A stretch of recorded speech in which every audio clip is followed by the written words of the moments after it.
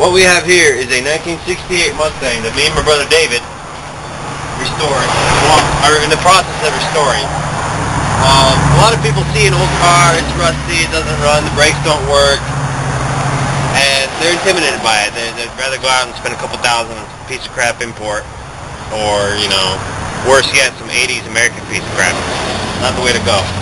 What we did with this car is, we bought some wheels, very initiated, and we went bare bones basic. Went to a junkyard, got a Ford Explorer rear end. Some people might say they don't work, but they work, and they work beautifully. All you need to do is weld in the proper purchase to mount it in. And it's a stronger rear end than you would buy for $2,000 to $3,000. 31 spline axles, it comes with posi, and all you need to do is look for tags. You get 373 gears or 411s. Don't scrap a rear end out of an old Mustang, they're pieces of crap. Get one out of a Ford Explorer. They're well worth the money, they're only $135. And it gives you disc brakes in the back, posi, and a steep gear ratio for better acceleration. So we got rid of the 4-bolt rear end, because this was a 6-cylinder Mustang, still is, as you can see. And for the front, I recommend going with the 4-piston 67 Mustang disc brakes. Factory stock, that way when you need pads, you go to the AutoZone, you go to O'Reilly's, you go ahead and get yourself some pads on the cheap. You're not looking for pads from some crazy company that made disc brakes for this car and then you can't get parts. Factory rotors, factory pads, that's the key. Again, the back. They're Factory Explorer rotors and Factory Explorer pads. They're huge brakes. Not like massive, obviously. You're not going to road race on this thing, but they're 11-inch rotors front and back. And you have a factory parking brake assembly in the back out of the Ford Explorer, which hooks up to the parking assembly on a Mustang. Again, those are things you can't get with an aftermarket kit. What we're doing here today is, because it's 4-wheel disc brake, I went ahead and changed out the factory 4-wheel drum master cylinder with the disc master cylinder and a proportion valve. I'm putting in the last tube here, and in a minute here I'll show you how to bleed the brake system to make your 4-wheel disc brakes worse. I bought this car for $1,000 because it didn't run. I'll explain to you later in a different tutorial how to get a car running that hadn't run in about 20-30 years. There's a step-by-step process you can go, and it saves you a lot of frustration and a lot of time. But right now we're concentrating on the brakes. I installed the front brakes this summer, and we installed the rear end. We hooked up all the brake lines. There's an adapter that you need, you can get from Napa or any other place that sells brake hardware adapters. It's a little brass fitting, it's like $2. To make factory hard lines, if they're in good condition, work with the factory brake hose for a 60 or for a 95 and up Explorer, and it bolts right on. And again, you're going to need the same adapter depending on what distribution block you use. It's a different adapter, but it's the same company that makes them, to hook up the factory hard line to the back of the port. If your hard lines are not in good shape, you can go to Napa and buy the soft bend lines. You can bend with your hand. All the original curves. You don't need a tube bender or nothing, and you'll be in good shape. That's if your factory hard lines aren't any good. If they're good shape, you can go ahead and reuse them.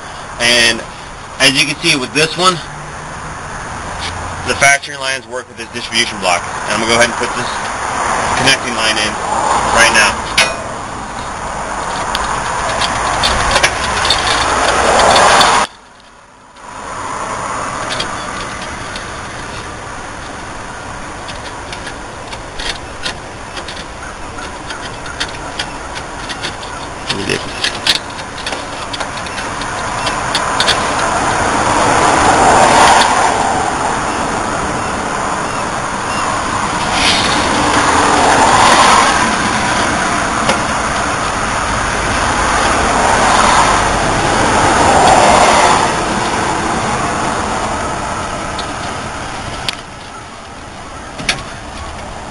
You have to bend the lines a little bit to work, because the guys that sell you this stuff,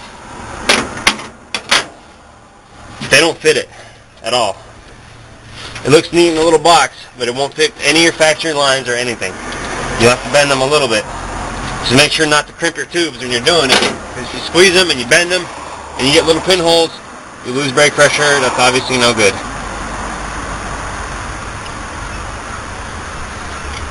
Well, for now it's hand tight, but you can see I got the new master cylinder. I got a distribution block. I got the 2 front factory lines hooked up to the front wheels. And I got the 1 factory line going all the way to the back, hooked up using factory components. If I break down in Wyoming on this thing, I can go ahead, get new pads, do whatever I need to do, because everything is factory. None of it is aftermarket, aside from the brake booster, or the brake master cylinder. I'm not using a booster. I think they're for pansies that like soft brakes. I don't like that. There's nothing wrong with 4-wheel brakes and no booster, but if your left foot's hard enough to work the clutch, your right foot can be hard enough to work manual brakes. They stop a car just fine. This car weighs a lot less than most modern cars. What we have here is I'm replacing the old cracked rubber hoses with the stainless braided brake hoses. Again, these are factory replacements. They're just a little better than factory. I got them from a man, discbrakeswap.com. I don't know the guy's name, but he has the best prices for the best stuff. Don't buy disc brake swaps for 64 through 70 Mustangs from anybody else. And he didn't give me a discount, just so you know. I straight up love his parts. With brake hoses, they're old and they're made of brass, and you can't get a full wrench around them. The open end of the wrench is the only thing that works on them, and they won't come done. The best way to do them is to buy a little small vice grip, clamp it down. I know it messes with the nut, but these aren't exactly new cars we're dealing with. It's either destroy the nut, attempting to get it off, or get it off and mar the nut a little bit, which I'm willing to. There you go. You get it on nice and tight. You mark the nut up, but you get to reuse the hard line if it's in good shape. And you just apply pressure until it breaks free, and then you go ahead and use the wrench.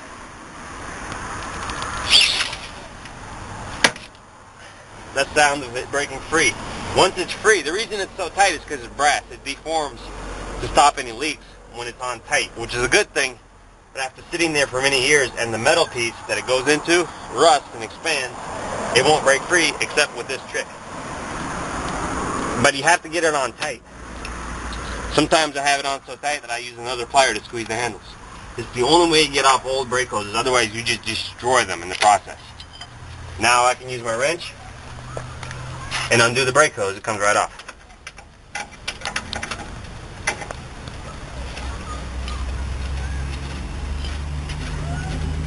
Again, what you're seeing is a rusty old Mustang.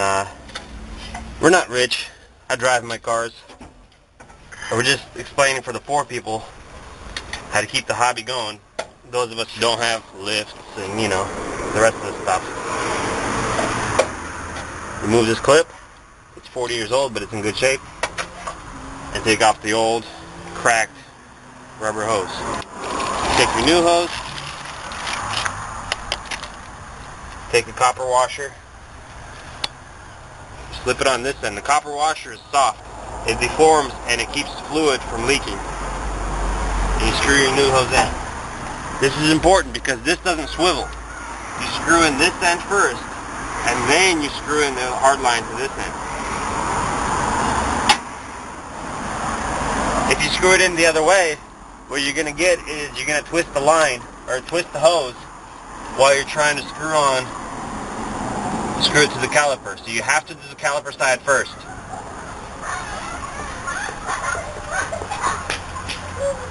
Now in a minute, we'll be bleeding this brake system, making sure everything works. We put on the bearings and the rotors a while back, so there's a little bit of surface rust on them, but again, it's nothing to be afraid of. It's just surface rust. Tighten it down, and then you take a 5/8 key and you lock it snug. Make sure it deforms the copper and locks it, seals it tight. Then, and only then, move the line around,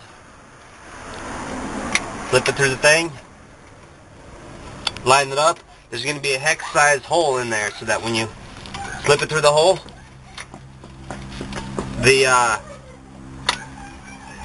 it'll lock the nut in place so that when you're tightening the hard line, it won't slip. And you use a 7/16 You only use the vice grip once to break it free, and only to break it free. If you start with the vice grip, you'll save your nut. If you start with anything else, you start using these or something, you'll chew the nut up, and it will look like crap, and you won't be able to use a wrench. But if you use the vice grips just once to break it free, then you can use your wrench, and your nut will be fine. It'll be marked up. But I mean, how often do you change brake hoses? It'll be another 10 years before we change the brake hose, and by then my hardline's not going to be in the kind of shape it is in now. So I'll be changing that too.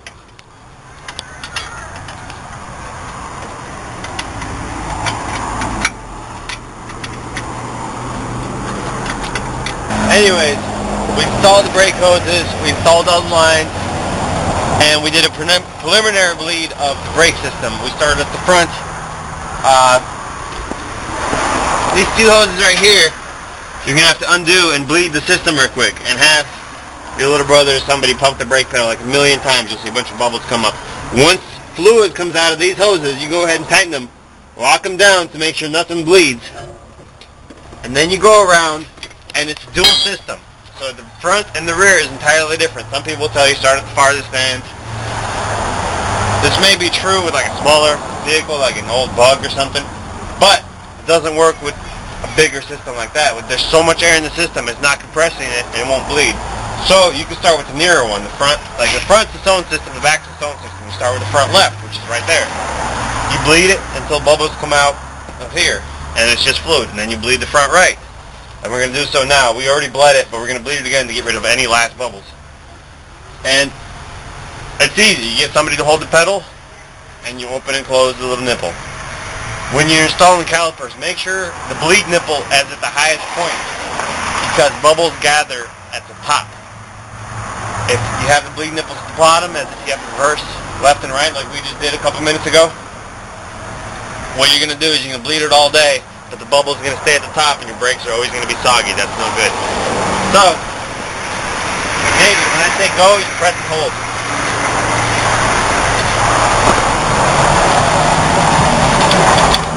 Go. Go. Go.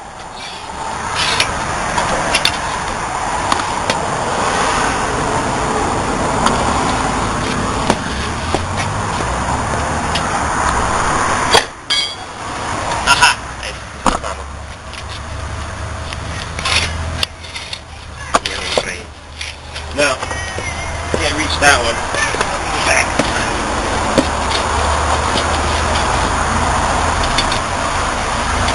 Go!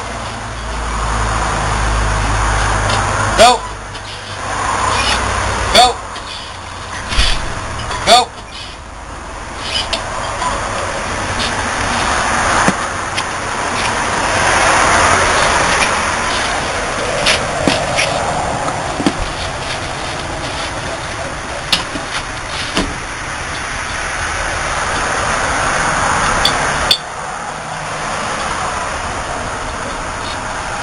Go!